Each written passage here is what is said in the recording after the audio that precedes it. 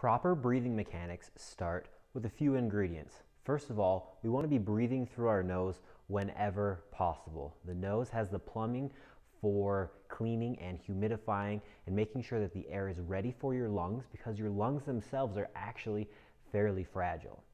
Also, we want to make sure that we are breathing low and wide in our bodies. This will keep our nervous system in check to make sure that we sync up with the activities that we are actually doing and we don't get out of whack with the demands that are placed before us. So to practice this throughout your day, make sure that you are breathing through your nose whenever possible. This may be difficult in the beginning. That is okay.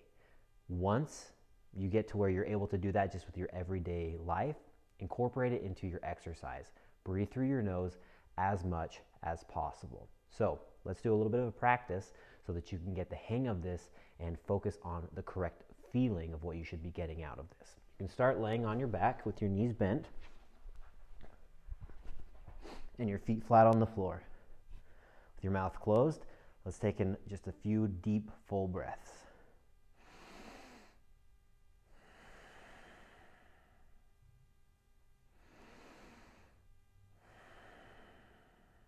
Now, take your hands. You're going to place your index finger and thumb around the bottom of your ribs. So you're going to be here and you're going to apply pressure. And as you inhale, your hands should be driven away from your spine.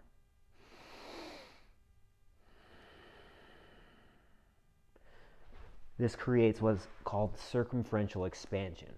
So as you inhale, your bottom ribs open up, and that will allow your diaphragm to descend and to pull in as much air as possible. So breathe through your nose, breathe low and wide.